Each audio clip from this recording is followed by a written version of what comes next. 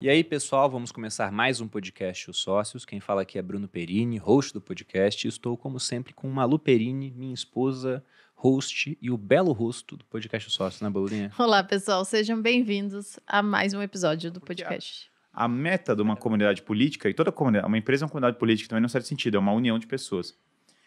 É o quê? Primeiro, a sobrevivência das pessoas. Por que a gente se junta? Para sobreviver. Aliás, Aristóteles tem uma escadinha. Você quer saber um lugar bom para aprender sobre isso também?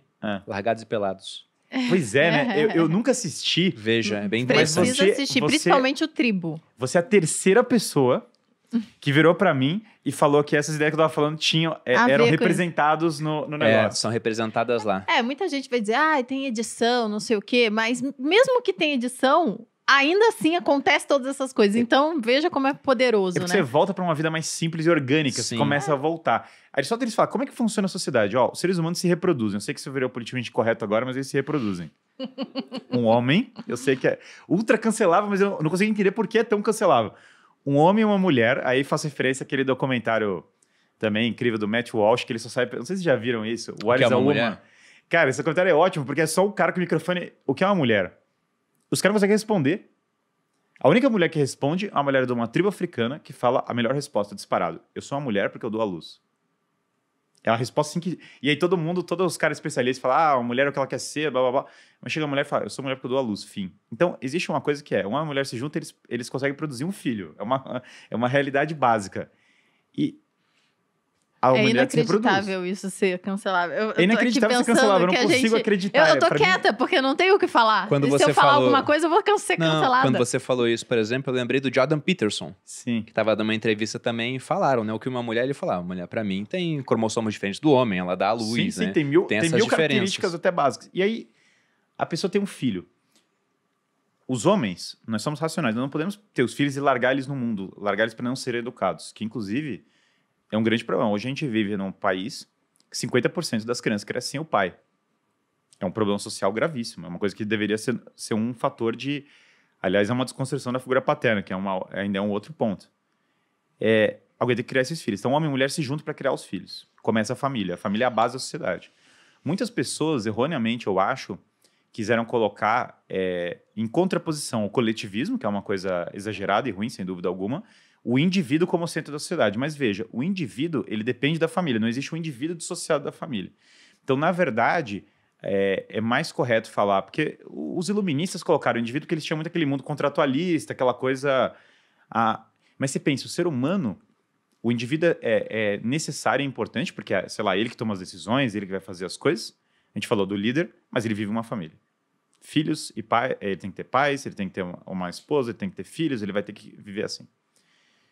Uma família sozinha não sobrevive, precisa de outras. E aí que começa todo esse mundo tanto o mundo empresarial quanto o mundo político em geral. Eu junto várias famílias. Uhum. O empreendedorismo, as pessoas têm uma visão errada dele, como se ele fosse algo quase que artificial. Se eu faço escudo de bronze, chega uma hora, e eu sou bom fazer escudo de bronze, que eu contrato um outro cara para fazer escudo de bronze junto comigo. Não é fora a era do bronze, em certa medida, tem atividade empresarial. Obviamente, num grau de complexidade infinitamente menor do que a nossa, mas é algo meio inerente ao ser humano. Você não consegue fugir disso. Então, eu começo a criar essas coisas novas. A comunidade política, ela busca sobreviver. Então, eu preciso comer e eu preciso de segurança. Outra coisa que também é polêmica hoje é necessidade de segurança. Loucamente, porque você precisa proteger as pessoas. Se você não tem segurança, você não tem nada. Então, você morre. Aristóteles vai falar isso, inclusive. Ele fala, se você morreu, você não consegue buscar as outras coisas. Mas, ter segurança, comer e sobreviver... e hoje a gente tem muito essa figura do cara, tem minha empresa, vendo, vou lá morar na Suíça, vou ficar andando nos campos da Suíça e tal. Legal.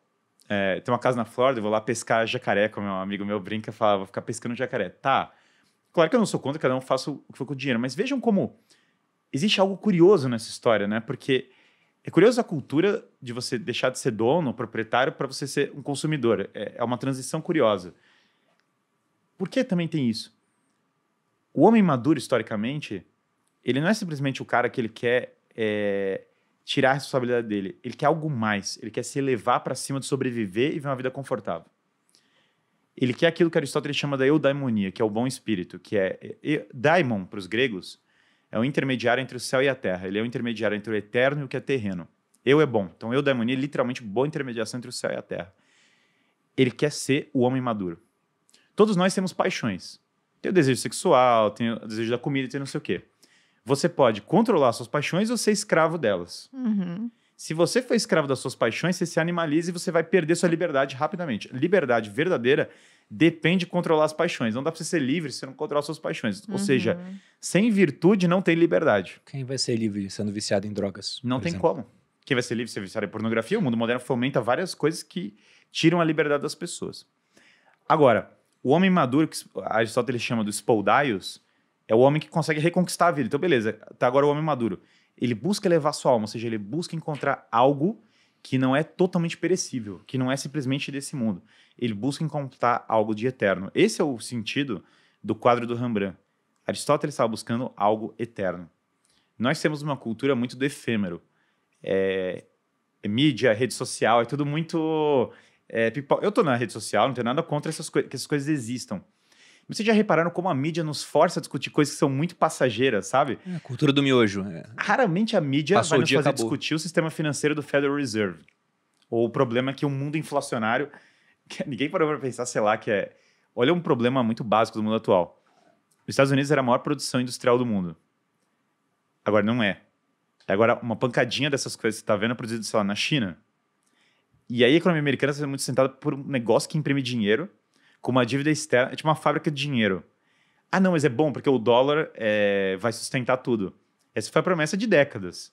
A partir do momento que você começa a trucar essa promessa, você começa a ter um problemaço, né? Se chega, todo mundo truca o negócio, a sua fábrica não está no seu país. Problemaço. O nome disso em economia é dilema de Triffin. Porque para você ter uma moeda mundial, você tem que fornecer a moeda para os outros países. Mas para isso a economia tem que ser deficitária, né? Porque se ela for superavitária, você está, na verdade, com uma balança comercial diferente da necessária para isso. Você tem que estar exportando dólar, ou seja, consumindo mais do mundo, em vez do mundo consumindo mais de você. Só que depois de muito tempo fazendo isso, por que sua moeda vai ser a moeda mundial? Se você não é mais a principal economia mundial.